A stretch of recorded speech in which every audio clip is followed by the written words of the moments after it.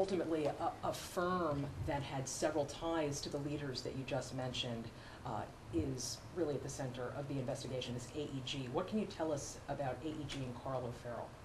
AEG's what? And Carl O'Farrell? Well, Carl O'Farrell was involved originally with an organization called Capital Play. And he had loads of problems with regard to his involvement in Australia. He was disqualified from a contract there. He resigned in lieu of the contract being revoked.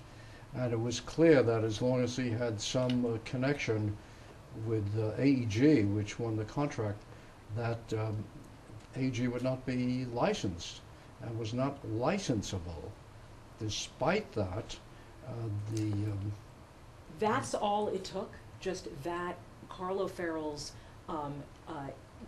his involvement in AEG? well, it was not just O'Farrell. There was O'Farrell, there were some others, there were people who had criminal convictions. There were many, many issues besides licensability. They didn't have the money. They would have had to go into debt financing to raise the money. They would have had to delay construction for over a year in order to comply with the environmental issues. They had Sampson, who was championing them, said they had a very good program on minority and women participation, but they were no better than anyone else. As a matter of fact, the bidder whom they eliminated and who should have been selected at day one, Win, had as good, if not a superior program on minority and women participation. There was no legitimate, non-political reason for AEG to have survived beyond September of 2009. Did you happen to find out what the relationship was between John Sampson and the people in charge of AEG, what the nature of that relationship is? Well, we know what the talent of AEG was having such wonderful lobbyists who were able to get leaked information concerning all of the competitors. What lobbying firms are we talking about? I'm sorry? The lobbying firms? They had everybody. Hank Shankoff was a key lobbyist. He took the claim his privilege against self-incrimination when we examined him.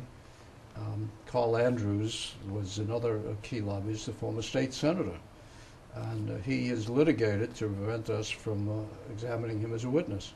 Matter of fact, that litigation continued today in New York, where he's appealing a decision by a state Supreme Court judge saying that we had the right to question him. And I stated at the press conference, I state now, no matter how long it takes, we're going to get Carl Andrews down as a witness.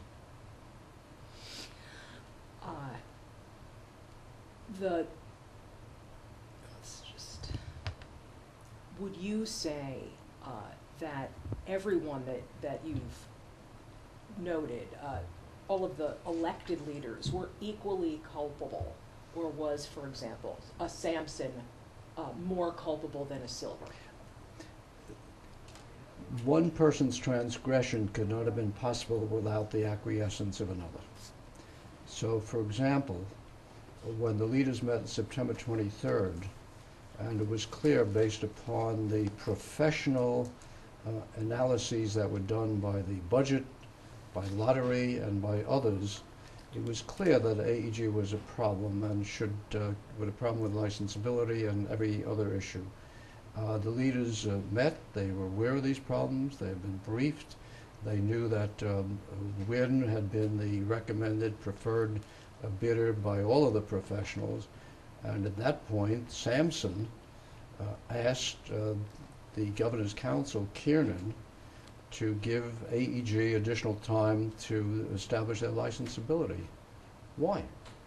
AEG had nothing to recommend it. They had a much better bidder.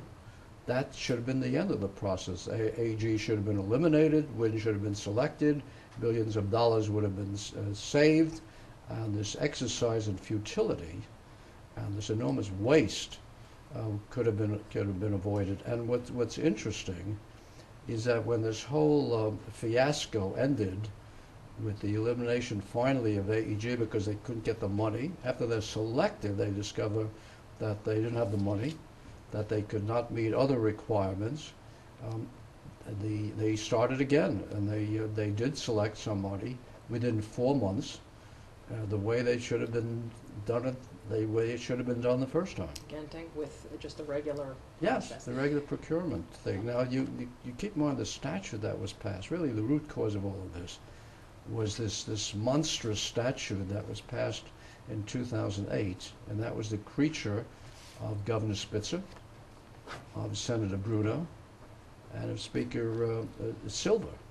That vested in the three leaders, the so-called three men in the room, the power, the exclusive power, to select a bidder, a licensee for Aqueduct. This was an enormous license, franchise. It was 30 years with an opportunity for a 10-year extension.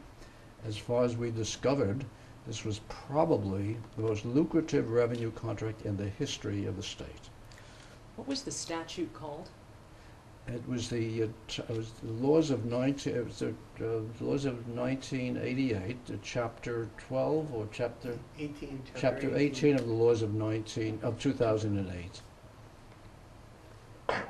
And that statute, what that meant, this was a revenue contract. What this meant was that there's no competitive bidding. The restrictions on lobbying did not apply. That's correct. And the restrictions on campaign contributions did not apply. So you had lobbying all over the place.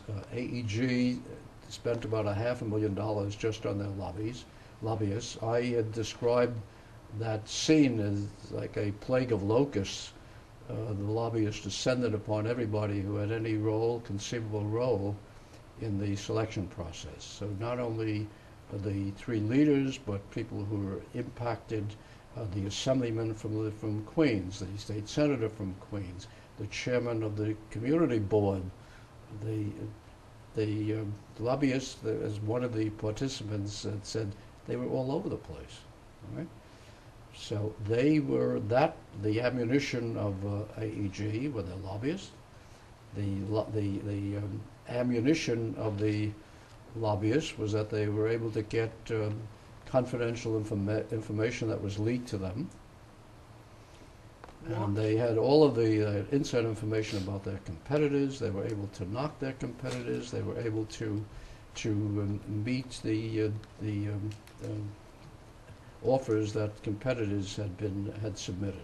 Judge, why did AEG, or why did the lobbyists, why did Sampson give preferential treatment to these lobbyists? I mean, what were they giving him? Well, it's interesting information that we uncovered.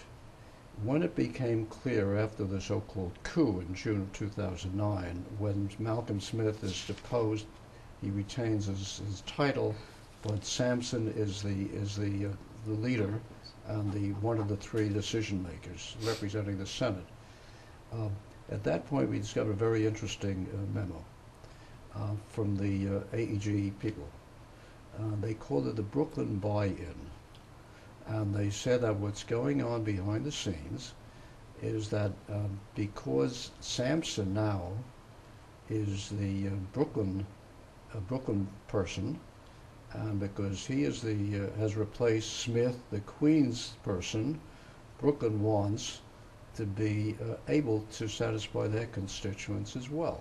So there was going to be some lucre or There's jobs. something for Sampson, and he said he had to satisfy his Brooklyn constituents. So there's also an interesting email where it said that a certain senator has insisted that they engage somebody, all right? And that certain senator they reluctantly identified as Sampson, and the person that he wanted engaged was this person Cogswell, and they regarded this as essential because now Smith is no longer the decision maker, but Sampson is. Queens is not not the community they have to satisfy, but Brooklyn may have satisfied both communities. So that was, Brooklyn buy-in. it was called the Brooklyn Buy-in. I think that's what it was actually described in the memo, the Brooklyn Buy-in. So there's not even an artifice, there's no pretend. And we discovered emails that were devastating, and it's all in the report, the leaks. And when Sampson fought us tooth and nail to keep us from trying unsuccessfully to keep us from getting information concerning how they evaluated all the bids, what their decisions were, and why they decided a certain way, he fought us and claimed that this information was confidential. The same information which he went to court to stop us from getting, he turned over to Carl Andrews and email. Yes, he leaked that to Andrews, and some of the emails clearly belie his statement that these things were not confidential, because in one email it says, this is what we got, this based upon the leaked information, we're in good shape. Another one says, this is confidential. Another one says, don't keep this, delete it. All right? So did you see his, We have the emails, we obtained the emails, they're in the report. okay. We got an email today that was very public about his reaction to your report. Good, what did he say? He said that, well, this has been an inconsistent, the only consistency here has been the inconsistent way in which the bidding has been judged, how this has gone about for 9 years. So we everybody made a big boo-boo for 9 years. He said And now we're going to do an internal investigation. Well, you would think that somebody who occupies such an exalted position of power and authority should have known this. There was nothing here that required Albert Einstein a mentality here. This stuff was so obvious as to what had to be done. Look, you have professionals who evaluated all the bids. You had the budget who was interested, obviously, in money. The state is hemorrhaging for money. Budget says Wynn had a portfolio of billions. He was able to do it. So budget and lottery said Wynn is in. The budget, lottery, the assistant counsel to the governor Rose, they had a memo. They said Wynn and then S.L. Green, don't bother with the other four.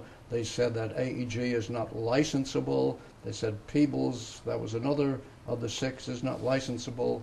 And yet, at that meeting in September, Kiernan waits outside. He's called in, and Sampson says, give AEG some more time to prove their licensability. Why? And there was no reason for that. How much money do you estimate they wasted? Well, we know that $500,000 was spent by AEG on lobbyists. We believe the entire, not the entire, but as much as we were able to determine with regard to all of the six bidders was about 1.2 million. AEG had 7 lobbyists. That was the most that we had. These are the ones on record. Whether they had any people behind the scenes who were whispering in the ears of important people, we don't know. I mean, in terms of taxpayer dollars, they had all of these meetings. They used state resources, I'm sure, to conduct these meetings when they knew their staff was telling them that this was not a doable option. So your question is why? That was our question, and I asked that at the press. Why? And the answer clearly is political. This was not in the public interest, whether it advanced the political agenda of the leaders, perhaps, all right? But there is no explanation justifying that what proved to be a fiasco. I guess I was asking, how much money do you think the leaders wasted going down this aborted path? It's difficult to answer that because there are many components of that. One component is all of the time that was spent by professionals, the amount of time that they spent on a futile exercise. That was one. The other is the amount of money that the state could have gotten right up front at the beginning which they did not get.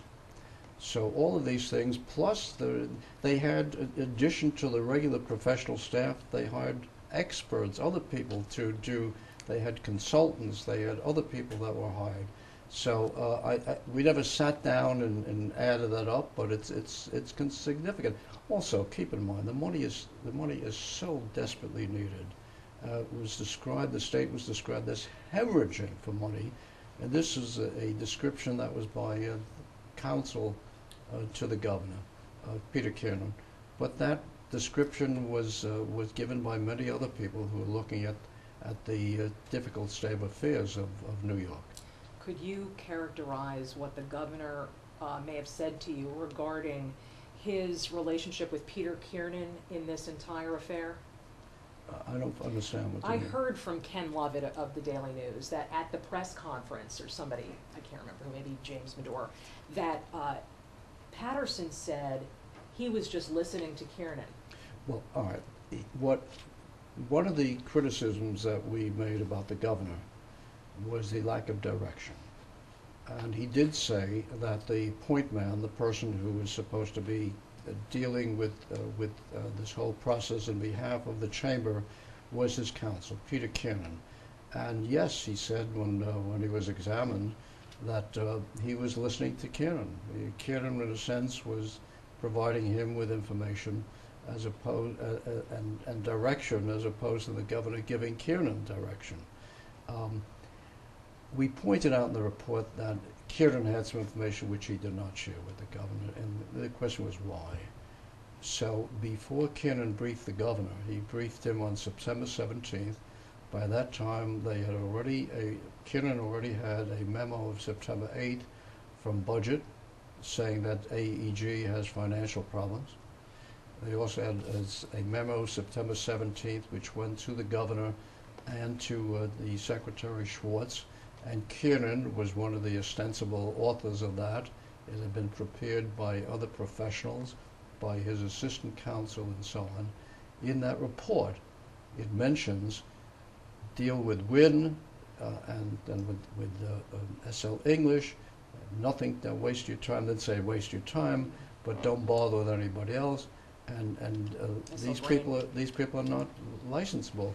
Kiernan briefs the governor, does not tell him about AEG not being licensable, does not tell him why, we don't know why. But even though Kiernan does not tell him, when the leaders meet, Silver, who had been briefed very, very, very thoroughly by one of the assistants in the assembly staff, and he knew from day one all of the problems. And that's why one of the criticisms of Silver, he had all this information, all right? It may have been good politics to sit back and let them fight it out, and then at the end he puts conditions he imposes which cannot be met, which is initial. The poison pill? Huh? Is that what he called it, the poison pill? There was no question. It was a poison pill, someone described it, and he said to us when he was examined, he knew these conditions were the equivalent of saying no. He could have said no, AEG is not good, we cannot meet, does not satisfy what we need, get rid of him. Instead of that, he imposes 4 conditions he knows are impossible to meet. He knows that, he says this to us, all right? So why? You know, what objective was he advancing? In any event, getting back to your question, at the meeting of the leaders, the first one, September 23rd, even though Kiernan had not briefed the governor on the non-licensability of AEG, Sampson raises it. And Kiernan's waiting outside, he's called in, and Sampson says, give AEG more Oh time to prove their licensability. Why?